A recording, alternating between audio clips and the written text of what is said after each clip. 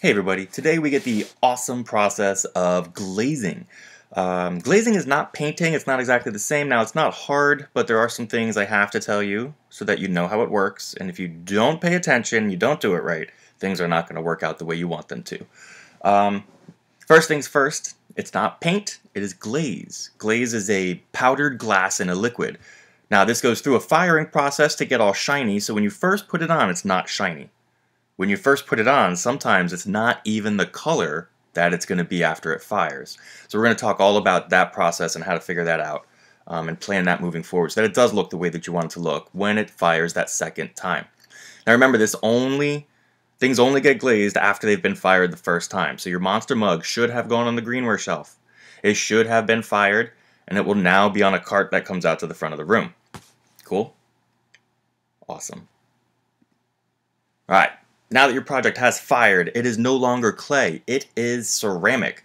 First thing we want to do with this is make sure that we wash it off. Now we don't have pretty sponges like the one that you see here, so don't use a sponge, just run it under water. You need to make sure that you get the powder that's on it off. There used to be clay powder on it, now it's fired to ceramic, so there's some ceramic powder that's left on there. If we don't clean that off, you get what you see on the bottom right called crawling. You don't want that to happen. Once that happens, you can't really fix that. So we try to avoid that from the get-go. When you choose the glaze, which over on the wall, you'll see all the glazes behind you, well, behind some of you, you'll notice that they do not look on the left like it does when it fires on the right. So you need to use a little imagination. These fire at 2,000 degrees, so they can change a lot in that firing. As you can see here, we got a teapot up top, and a teapot on the bottom. The only thing that happened in between is it got fired. Notice how drastically different the colors are? So you need to use a little imagination here as you're putting it on, just to make sure that you try to figure out what it's going to look like when it's done. Now this is a bunch of colors. Not everybody's going to overlap colors like this. Here's another example. You could even see on the top they put little glass marbles in there and they melted into like a solid glass pool on the bottom. It's really cool. Just showing you some examples of how the colors are changing here. Once you apply the glaze, where you put the glaze is pretty much where it's going to stay. You can't move it around a whole lot. It's not paint, remember? It dries pretty quickly. It is a powdered glass in a liquid, so once that liquid starts to dry or soak into the ceramic, it doesn't move around a lot for you. So if it starts balling up and chunking up and falling around, maybe you're just trying to move it around too much. So once you get glaze on there, move it around as much as you can, but then once it starts feeling dry, just go ahead, get some more glaze on your brush, and then keep moving forward. You must do 3 coats. We have to layer this glaze up so that it gets as thick as it needs to be in the firing. If you do not do 3 coats, it's going to look wishy-washy, it's not going to look good, it will not be food safe, so you must do 3 coats. You must also make sure that it dries between those, otherwise you're just adding to that first wet coat. So make sure it dries in between as well. With the monsters, probably not a big issue. If you have a few colors, maybe you'll glaze the eyes, and then you'll glaze the horns, and then you'll glaze the teeth. And then by that point, the eyes are dry, so you can go back and do the eyes again, and then the horns, and then the teeth, assuming that you have those things. So sometimes you can do it in, small little steps where it dries in between, and you'll be amazed at how fast these dry. You got to make sure you don't glaze the bottom, because remember, this does melt into liquid glass in the kiln. And then if it cools and that liquid glass is touching our kiln shelf, you can see on the right side, it doesn't end well for your project. We don't want that to happen. So make sure the bottom's clean. Even if you don't glaze the bottom, before we finish next class, we'll make sure that we wash the bottom off. Alright, here's your basic one-color glazing. How many people can guess how many colors of blue or how many coats of blue they have put on this? If you're thinking 3, you're correct. Good job. 3 coats to make it all shiny and blue like that. We can use multiple colors. One thing we need to realize, this is not paint. So where one color overlaps the other, they blend. You can't cover one color up with another color. They end up mixing in the kiln like you mixed liquids. We can do cool designs. You can see on the left side there's some brush designs on there. And you can get really, really clean, intricate designs if you're careful. You just have to be very, very careful because it's glaze, it's glass, so it flows a bit. You can blend colors just depending on how you mix them. Here's one with cool multiple colors. dripping effects. Some of you could try the drip effect on your project if you wanted to. The monsters, sometimes they work for it, sometimes they don't. We're not even going to worry about splatter. Not this time around. But you notice how clean and detailed it can get if you're really, really careful. Now, a trick to this is using a small brush. You have monsters that have lots of details on their faces, so you don't want to use a big brush.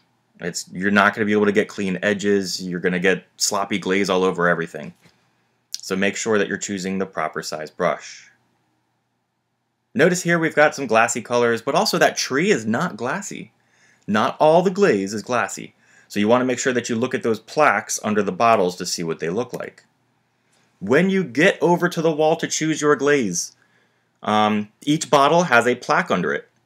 That plaque is going to show you what the glaze looks like when it fires, because a lot of times the color in the bottle does not match what it looks like when the firing is done. So you must double check what it's going to look like. With that being said, also make sure that the bottles are in the correct place on the wall, because sometimes you might grab a bottle and it's not in the right place. Don't trust that the other students put it back. Sometimes they get lazy and don't look. So you're going to have to make sure that when you grab a bottle, it does match that plaque on the wall. This can be a little tricky. Just take your time, choose one color at a time, and just double check. All right, now we're going to have this up for you. There's a lot to remember, a lot that we went over. So things I want you to know. You're going to wash your project once you get it. Don't even worry about drying it. It'll dry very, very fast. Then you're going to choose your glaze. There should be dinnerware safe written on that bottle somewhere if you want to use this for food. If it doesn't say dinnerware safe, or you can't find it, or there's not a little fork and knife on there to tell you it's food safe, I wouldn't use it if you're going to use it for food. Glaze right on the table, everyone. Don't glaze on a board. Leave the boards put away for today. It's easy to wash the table. It's not as easy to wash the board. Shake the glaze well. It is a powder and a liquid, so it always settles to the bottom. With that being said, somebody always throws glaze all over their neighbor, so always make sure the top is on before you shake it. When you choose your brushes, wash it before you use it and after. You don't know who used that brush before you. Okay, you don't know if they washed it. If somebody left red glaze in a brush and then you're going to glaze your yellow monster and you didn't wash the brush, you're going to smear yellow and red together all over your project. You don't want that to happen. So wash it well. Get your fingers in the bristles, rub it around. Get all that glaze or clay or whatever's in the brush out before you use it. Use different brushes for different colors. Do not cross-contaminate bottles, everybody. Sometimes I have someone take their black brush and then dip it into the yellow because they're switching to yellow. You just put black glaze in the yellow bottle, and that yellow bottle is probably ruined. Please don't do that. Make sure that you get different brushes for different colors. We got lots of brushes, so you can mix and match.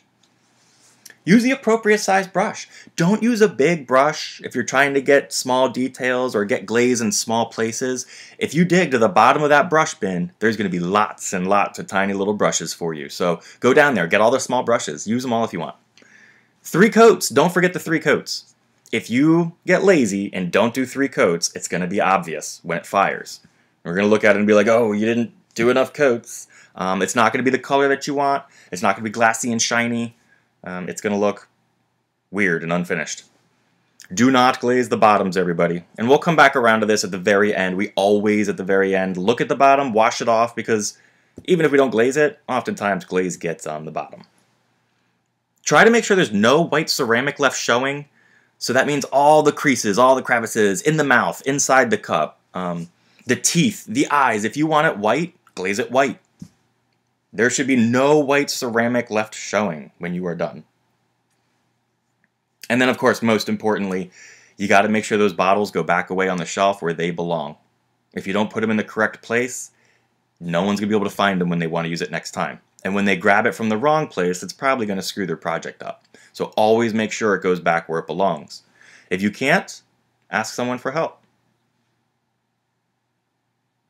Alright, I think this is pretty much everything you all need to know.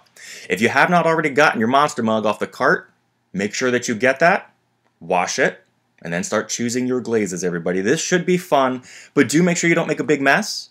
Also, make sure you're cleaning up a little extra early today. I'd give yourselves like over 10 minutes to clean up, because you're going to have to make sure that the brushes all get washed. You're going to have to make sure the bottles get put back where they belong with the correct tops on them and all that good stuff when it's time to clean. Okay? Good luck, everybody. Have fun. If you have any questions or issues, contact me on Google Classroom, and I will get back to you as quick as I can. All right, have a great day, and have fun, everyone. Don't even worry about finishing these today. Take your time to do them well, and then keep them on your class shelf until we come back tomorrow. Good luck.